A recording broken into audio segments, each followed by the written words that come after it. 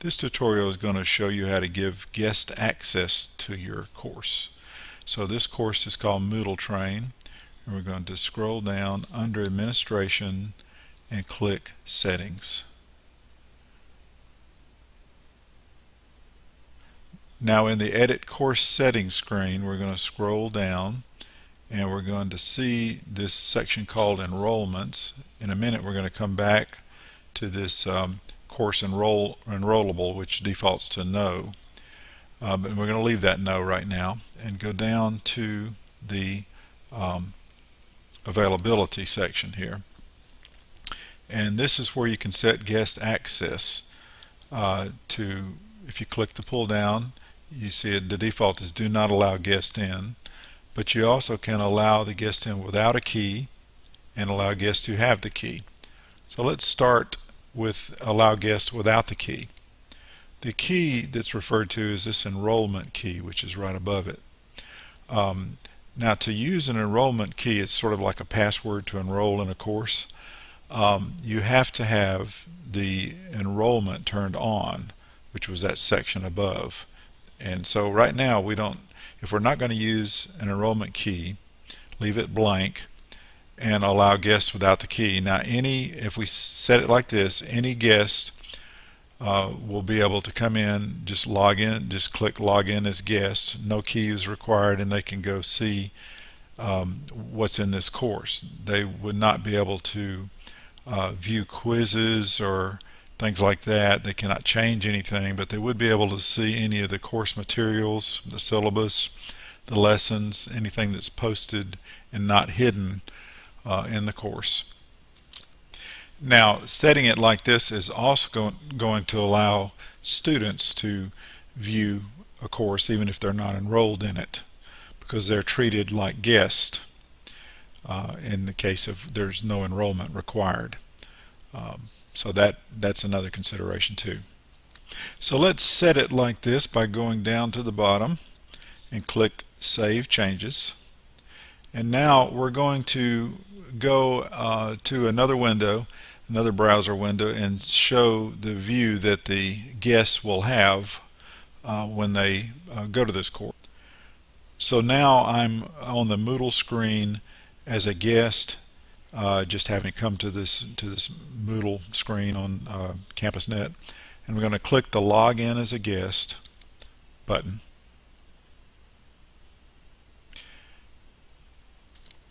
Then I'm going to go up and click Moodle and Course Finder, and let's say this guest knew this professor John Doe, so he's going to click on John Doe because he found out that he can see what's in his faculty workshop here. So then he clicks on the course, the Moodle training course, and then this is what the guest sees when he comes in. He can see whatever's not hidden in the course, whatever the professor has left unhidden.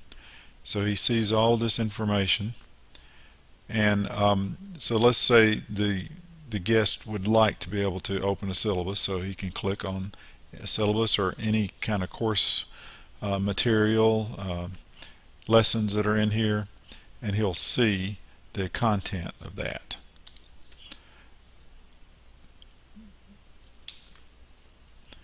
But he's limited in what he can see in here, such as quizzes. Let's click on this midterm exam, and we'll see that he's not able to get into there to see that. Sorry, guests cannot see or attempt quizzes. So that's kind of what the guests can view in the course. So it does enable them to get in there and kind of look at what's laid out in the course and download any syllabus or lessons that are unhidden. Now we're going to go back to the professor's page in the other browser. Okay, now we're back on the professor's page, signed in as a professor. And we're going to come down and click Settings again under the course, and that brings us back to the Edit Settings page. Now we're going to treat this differently. We're going to set the password here in the availability section, the enrollment key. So let's just give this an enrollment key of guest 01. It's just some kind of key you might be able to give a guest. So if you want to see what you've typed in, you can click the unmask and you can see that that's guest 01, or just leave it masked. Alright, so now we're going to change this to allow guests to have the key. Now remember, the enrollment key requires you to enroll to be able to get into the course. If we left the setting just like this without changing the enrollment availability to yes, then the guest would enter the key and it would say that this course is not enrollable, so he still wouldn't be able to get in. So if we're going to use a key, we're going to have to go back up to the enrollment section and then change the course enrollable to yes. And now you have the option of being able to set a date range and enable these dates and change them, or make it a duration of just a few days or whatever you like. But we're going to just leave it like this, which is going to allow the guests or students that have the key to be able to get in. So anyone that has that guest 01, right, once we've set this, is going to be able to actually enroll in the course. Now that's something to consider too about students. Students that are, already have a Moodle ID or already in other courses, their own courses, if they find out what this key is, they can enroll in the course, and they will actually, since they've got a Moodle identity, they'll actually show up as a participant in the course, even though they were not in there by means of registering for the course. They'll be able to get in and show up as a participant. So you want to protect your enrollment key that you give guests, or just be aware that if it gets passed around and students get it, you could see some students showing up that haven't actually enrolled in the course, but they enrolled in Moodle through the guest password. So now let's go back down and finish this by clicking Save Changes, and then we're going to go to another browser that and log in as the guest using that password.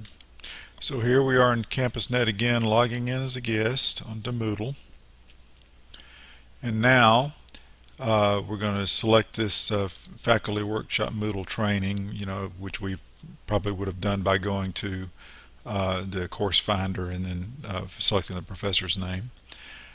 Now we're ready to enroll in the course, so the professor has given us this guest 01 password, and they will click the Enroll Me in this course button, and this will put them into the course just like we were before when we tried it without the password. Now I'm going to quickly show you how to give a guest a URL that'll take them directly to the course. So I'm going up to the address bar up here. Now this is from your course homepage. Go to the end of that URL and type in and user ID equals guest. Ampersand user ID equals guest. Don't hit enter, but just highlight it, right click it, and copy it. Now we're going to go into the user's browser to show what happens when he enters it.